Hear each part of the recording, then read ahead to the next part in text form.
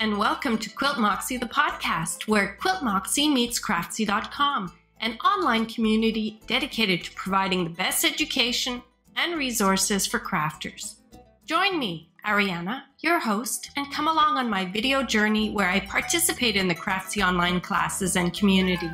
Meet up with us online at QuiltMoxie.com or at your favorite hangout, Craftsy, Ravelry, Facebook, Twitter. Check the credits at the end of the show for more. You can also subscribe to our mailing list to get your next and every episode with show notes delivered directly to your email as soon as the episode is available. It's as simple as dropping your email address and checking Receive Podcast by email.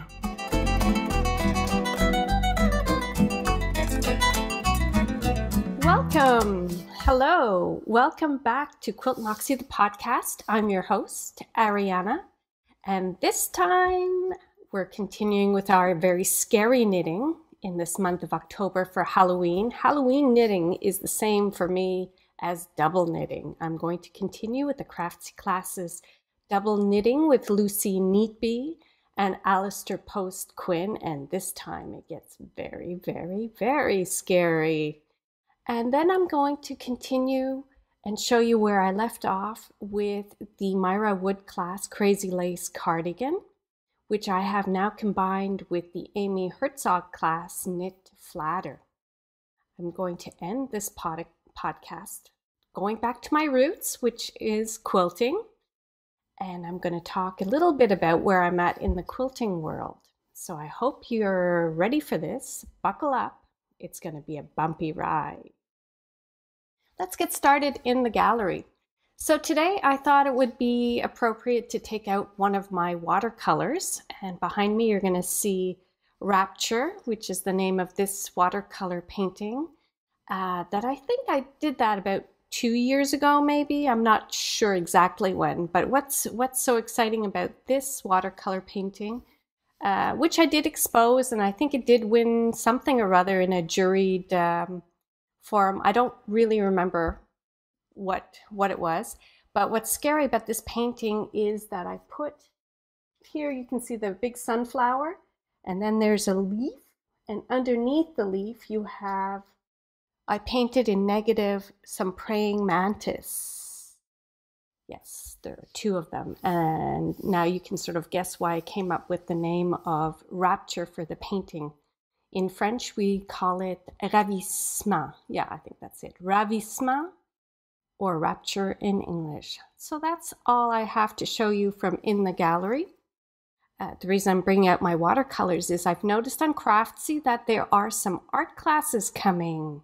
And I've already signed up for 2 of the free classes that I'm going to be trying out. And hopefully in a future episode, I will bring in some of these art Craftsy classes that I'll be following. Hope you stay tuned for that as well. So let's get right to the scary part of the episode, which is my double knitting. Last episode, I had started with the Alistair Post-Quinn class and the Lucy Neatbee classes. And I noticed that, and I think I mentioned this before, Lucy's class, she focuses a lot on the quality of the stitch, which I really appreciate. So I did continue with her class. And I did I should have prepared a bit better for the podcast. I don't remember what she calls the pattern, but I'm going to show it to you. It is, I hope my camera is picking this up. It is a cozy for my new iPad that I got. And you might even recognize this wool.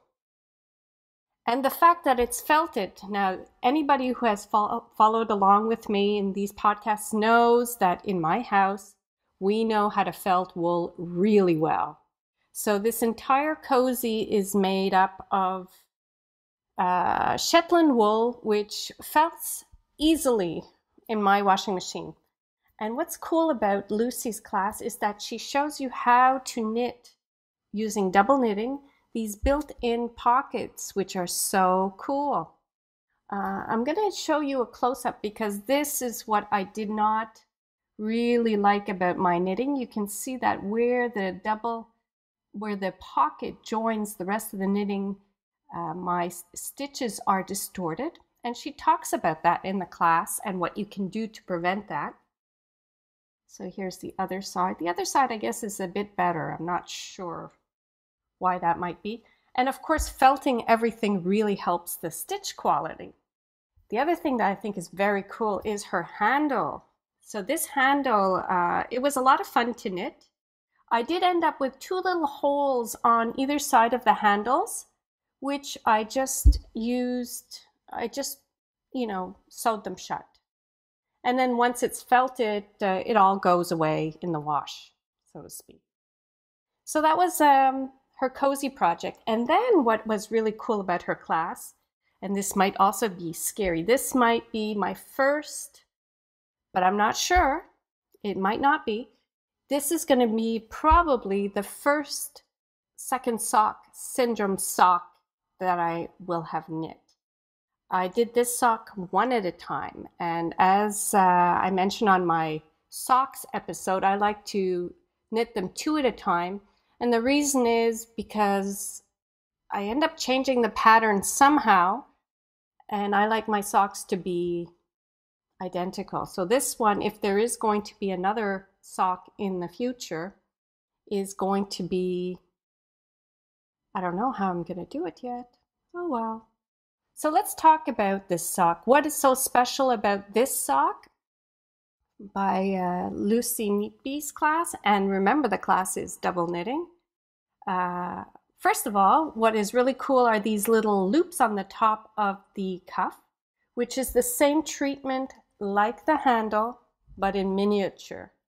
And again, I had posted a question on the Craftsy platform asking Lucy, is there anything I can do about these little holes that are on either side of these sort of loops without having to pull out needle and thread and sew them shut? And no, I was doing it right. The holes are there, but I guess nobody's really looking that close except for once you start knitting and you get really addicted and you start looking at it with a microscope like I am. So you see holes. Otherwise, nobody can see them. See, from here, you see no holes except for the one in the middle. So I changed her pattern slightly. I changed it by putting my favorite cuff treatment on here because I thought it would look good. And the other thing that is cool about her sock pattern is that she uses a short row heel garter stitch style, and of course I modified that because I like the hybrid short row with a gusset. I think I got that right. Or no, I like a short row heel with a heel flap to give it a bit more depth, and that's what I did. And the other modification that I did to it was I turned it into a how would you say that? With a slip stitch. It's a slip stitch garter heel. So if you take the class with Lucy Neatby, you're going to see her do the garter heel. This one has a slip stitch with it. So similar to the slip stitch regular heel to give it more cushioning. This one I added it to the garter. And now let's take a look. I'm going to hope that the camera can focus in on how nice the short row garter heel, even though it's a slip stitch, comes together. And I'm going to flip it around so you can see the other side. Look at that. Isn't that pretty? Yeah, so I really like that.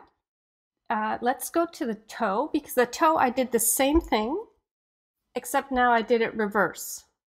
So it is still a slip stitch, but the slip stitch now on the toe is on the outside. So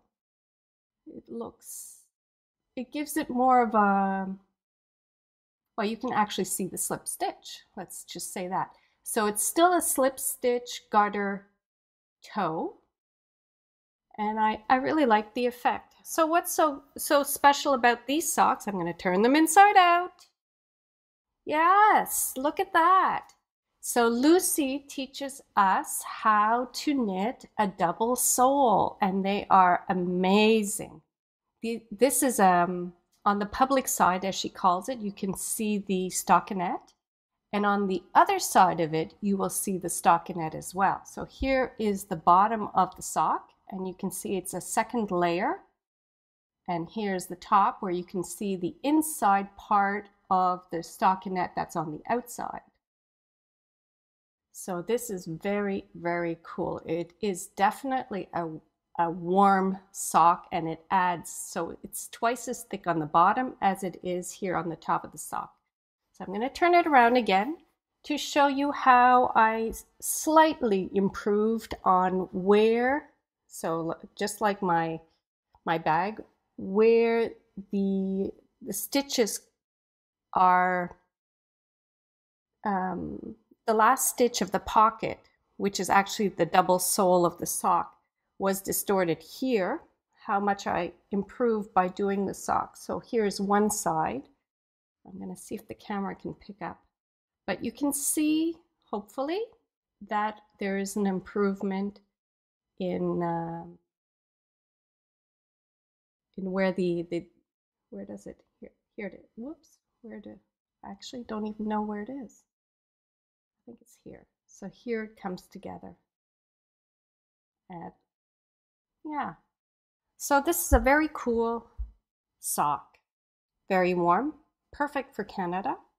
And you'll notice that the colors, these are my dyed color, my microwave, popcorn, food dyed wool socks from Regia. So both these colors used to be white, and one I turned into hot pink and the other one into fluorescent green, and I really like the combination.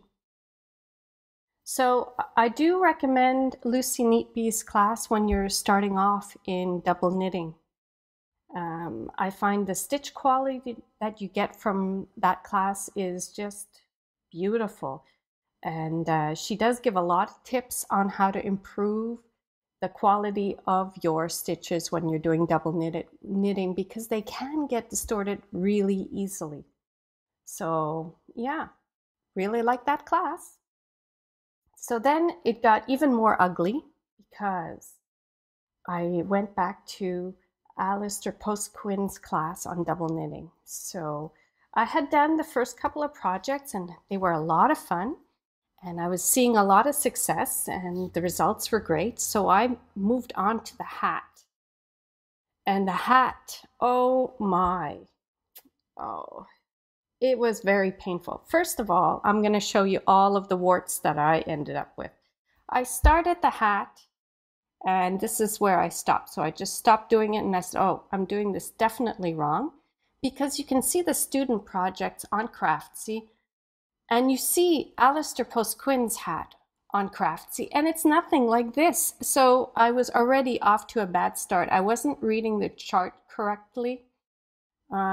There was something really wrong. So I just stopped, and I thought I'd show you. This is where I stopped, and I just decided I was going to start over. So then I started over. I do have a hat. So here's the hat. I hope you can see it. So that's one side, and then let me show you the other side. So this is the reverse side of it. And when I did look online,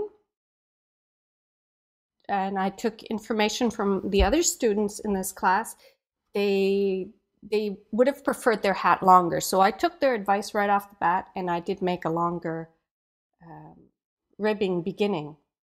The other thing that happened quite by accident is I ended up doing this really cool sort of cast on, because in my last episode I showed you how I do the Judy Becker magic cast on for my double knitting. So I ended up doing this really cool cast on for this hat. So here you go. I'm going to show it to you here, and I'll show you more because I did a couple of other samples.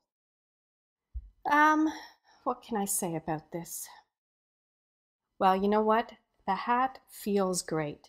The actual feeling of the fabric is amazing. It's perfect for here in Canada because we have lots of snow. So I know that somebody's going to be out there shoveling snow, and they're going to be super warm wearing this hat.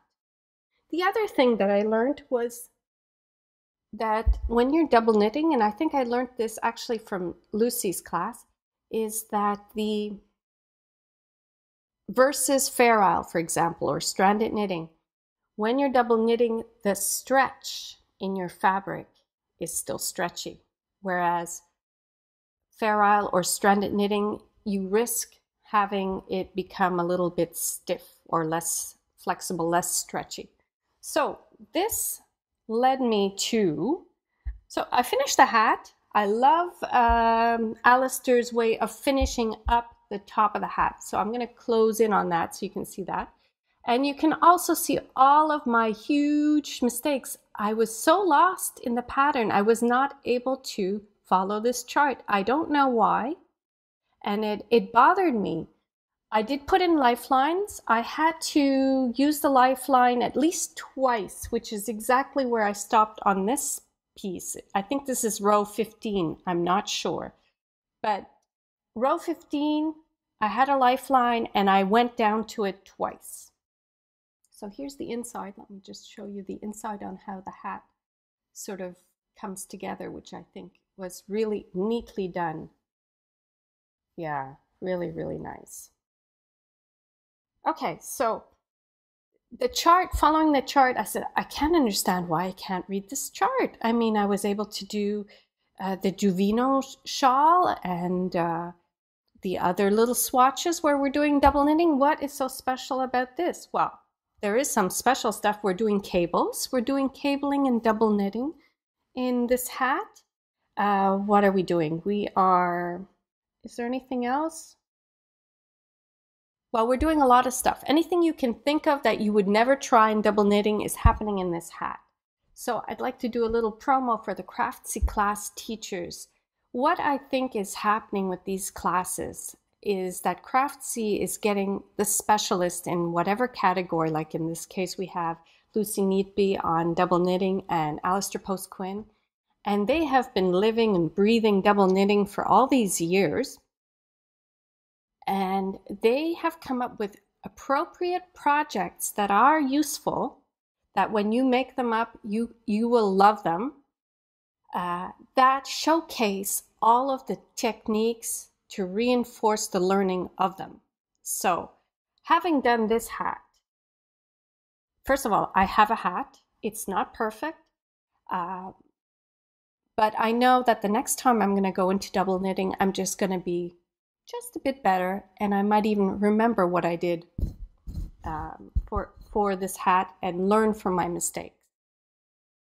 You'll notice, actually I should point this out, from Lucy's class, I applied Lucy's suggestion of using a pearl, which is a twisted pearl, because it is the shortest length of yarn used on for double knitting. So on this side of the hat, for example, you'll see all of the stitches are conventional stitches. And if I turn it inside out, you're going to notice that the stitches have sort of a dimensional quality. This is because this is the pearl side, and I was doing, I think Lucy calls it an unconventional purl, which is basically purling into a twisted purl. You're twisting your purl stitch. So it gives it another dimension. But then, remember, let's flash back to Gwen Bortner on Entrelac. As long as you're consistent, it'll look good. And it does. So I don't have a pattern. So is that consistent? None of these things match? Does that make it? I don't know. I love the hat, and my next one should be better. Anyway, all that to say is I went back to the chart and I said, okay, I'm going to try to do the chart. Okay, here is the chart. And every row that I go back will be just a straight purl across, because in the chart by Alistair, I think every row you were doing something. There were maybe, out of the 30 some odd charted rows, maybe 4 rows where you were actually just going purling across or knitting across or something like a relaxed row. So what I did was I tried to follow the chart by doing whatever the moves were, and then I would purl across the back, hoping that I would end up with the motif that was charted. This looks a bit better, but it's nowhere near what the chart or what I see the students posting on the Craftsy platform. So I don't know what I'm doing wrong, but what I do like is you can see the way the yarn is moving across the fabric because of the cables and the increases and decreases that we do in the double knitting, and I really like that. So I thought that was a really good sort of swatch to learn how to do advanced double knitting. So I don't know, I'm gonna have to take a rest from this double knitting, maybe go back and ask Alistair what I did wrong. But out of all of this, and thank you to the hat, I have something I'd like to share with you. So here on the bottom, again, remember I mentioned I came up with this really cool sort of cast on edge? So cool, just by accident. And it's all based on Judy Becker's Magic Cast On that I do for double knitting. I think this is really, really nice. And the other thing that it made me think of, this double knitting would be great for corrugated ribbing. So I did a little swatch where I tried to figure out how to do this. Okay, buckle up. This is not going to be pretty, but I'm going to show it to you because I really think that this is worthwhile. So I'm going to start on the bottom where we can all sort of breathe easy looking at this. So you see here on the bottom again, this very cool sort of cast on. I hope the camera is getting this for you. And you'll see on the back where I began by doing the traditional stranded knitting here. And then I tried to figure out how to do a corrugated sort of ribbing with just the blue and the white. But this could be all the different colors that you would use in Fair Isle. So let me see which part of this actually did result correctly. Okay, here it is, look. So finally, I would say in this section here, you're going to see on the front, you've got the pearls in blue, and then you've got the knitted fabric in white, pearls and knitted. Now I'm going to flip it. Don't blink. Here we go.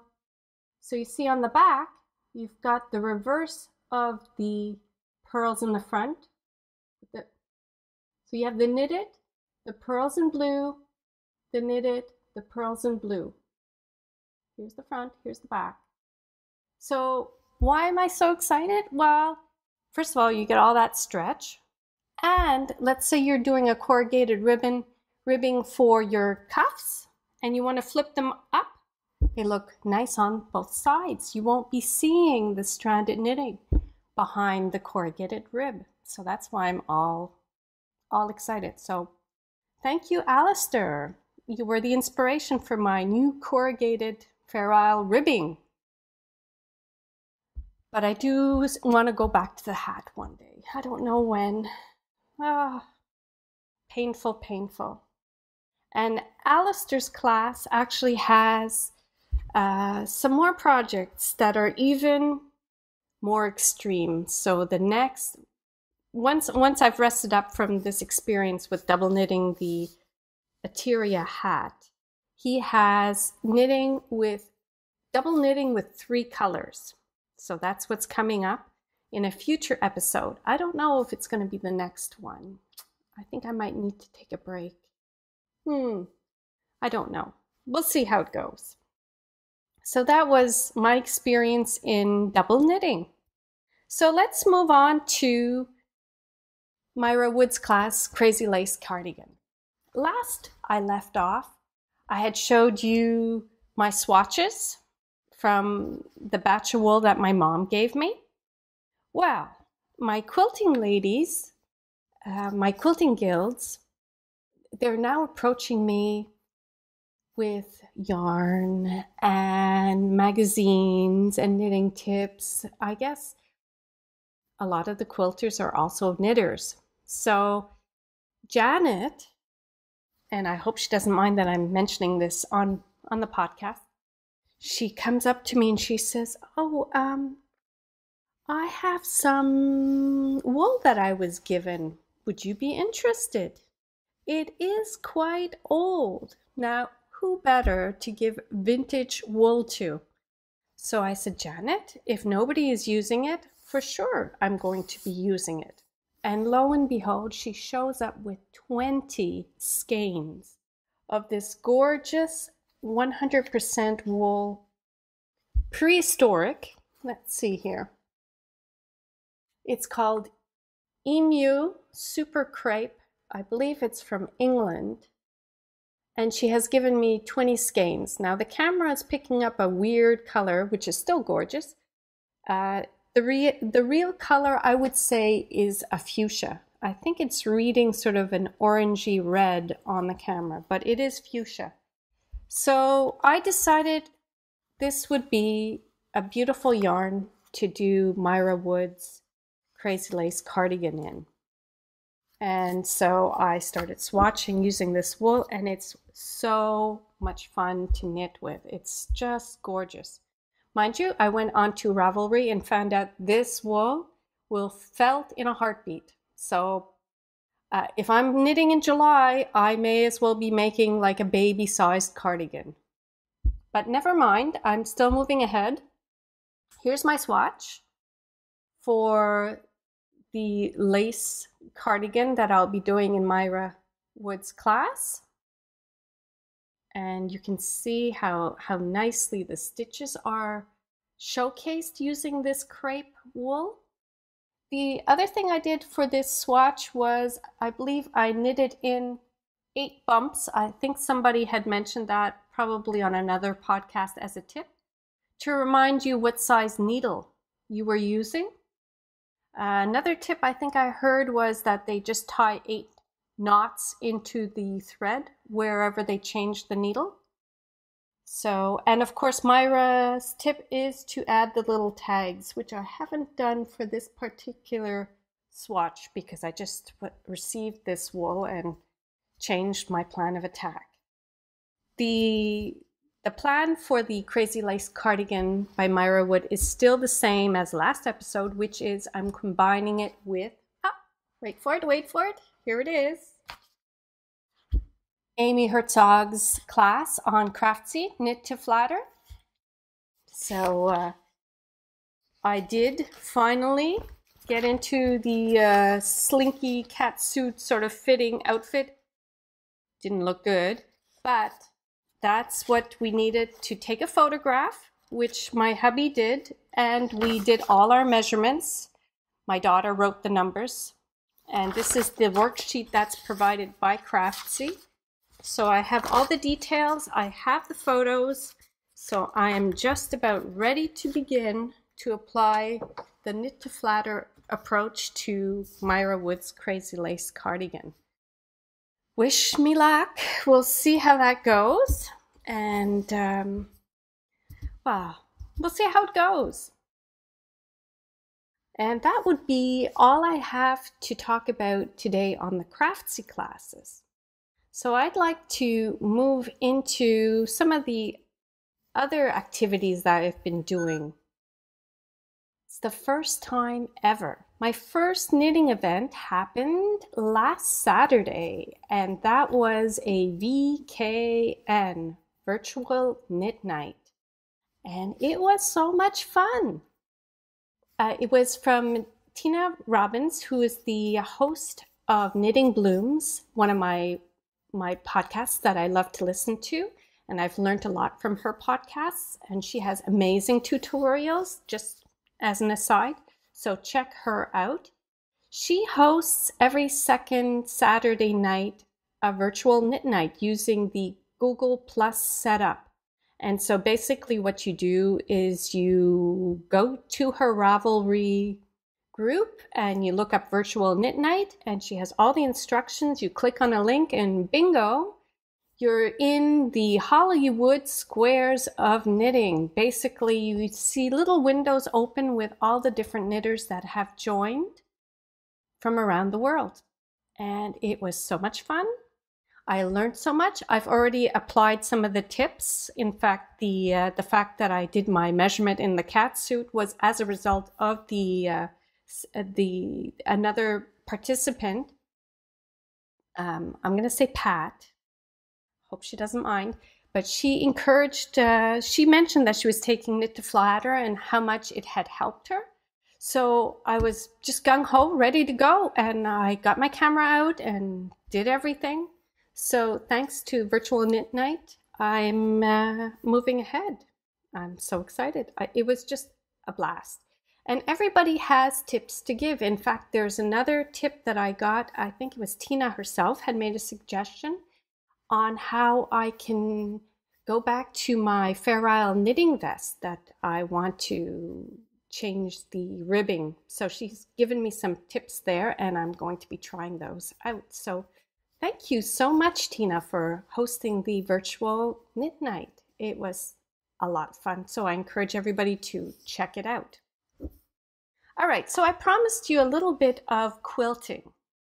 So my quilt world had practically shut down to a stop because I had taken up with knitting. And QuiltMoxie is my name because I quilt. And I'm very surprised that I'm actually getting people watching the podcast because the podcast has the word quilt in it. And I know a lot of the quilters that are watching must be also knitters. They must have been shocked to find out that most of the time I'm talking about knitting. But I'm coming a little bit back to my quilting roots because finally, I'm coming up for some a breath of air. I have come up with a quilting ruler that I'm hoping to patent, and we are classroom testing. So I've got the two guilds that I belong to. I have a French guild and an English guild here in Quebec, and the participants are helping me sort of fine-tune my quilting ruler, and I'm so happy to let you guys know that things are going swimmingly. In fact, the ruler is sort of a success. Part of the patent process is that when you look at the ruler, you cannot figure out how to use it. It should not be obvious. In other words, you cannot patent a ruler that's a square used to create a square because a square is obvious. This ruler, you look at it, you're not, and that's what I've learned from my quilters. It's not obvious that the ruler does what it's supposed to, what it actually does. And I'm very thrilled because the ladies so far are giving me very positive feedback. In fact, I've come up with some improvements on the ruler as a result of their suggestions. So thank you for joining us here today on this very bumpy episode. I'd like to invite you next time when I continue with Myra Wood's class, Crazy Lace Cardigan, with my wonderful new vintage wool, combined with the Knit to Flatter class by Amy Herzog on Craftsy. And maybe I'll add a little bit more quilting and let you know how that's going with our classroom testing. And who knows, maybe I'll do some painting now that Craftsy has some of the art classes available. I'd like to encourage you, if you have a moment, to venture into the review process of iTunes. I know it's not easy, but if you do have the guts, please leave a glowing review for one of your favorite crafting podcasts. It does help the podcasts move up in the iTunes rankings, which is very important. And yeah, join us next time. Join QuiltMoxie, the Ravelry group, which I'm surprised to see is attracting some amazing knitters. They're just amazing. And bye for now. À la prochaine.